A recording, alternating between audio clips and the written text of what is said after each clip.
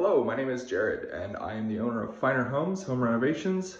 I do all manner of interior remodeling and a little bit of exterior new construction as far as like sheds, pavilions, pergolas, stuff like that. If it's small enough that I can do it by myself, I build it. And I am starting my own YouTube channel here to hopefully be able to help some people learn to do projects by themselves, and just to kind of give people a realistic look into what goes into construction and to finishing out a home. I'll add to this video about a 2-minute video I took of the project that I am currently in right here in this room and the other rooms around it. So hopefully you can enjoy the content, and there will be much more to come. This summer is already looking crazy busy. All right, we're in the upstairs here of this house I'm working in. This room I already have drywalled. It's a fairly big bedroom. It's got a closet, which the light I think works. See inside the closet. We got 50 sheets of drywall here yet for the rest of the upstairs. Nice big bedrooms. We got a hallway. Sorry for the mess. This is under construction yet. We got a bathroom right here. Some walls stuck in here.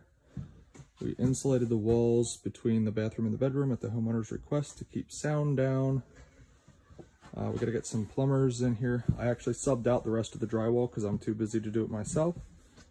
And then we have a final bedroom, which again is waiting drywall and has a bunch of leftover construction stuff in it yet. So what I'm working at right now is putting nailers in for the drywall. You can see up there, poor workmanship, I bend a nail. But I put a nailer in there for the drywall for the ceiling. Here along this side, it's such a narrow space between there and there. I'm not gonna bother putting a nailer in.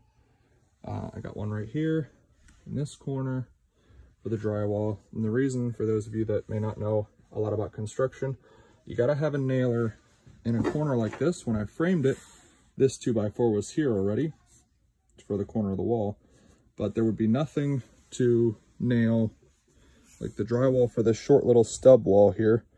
There'd be nowhere to fasten it in this corner, so you have to put a nailer here so you can fasten drywall in here, fasten drywall in here.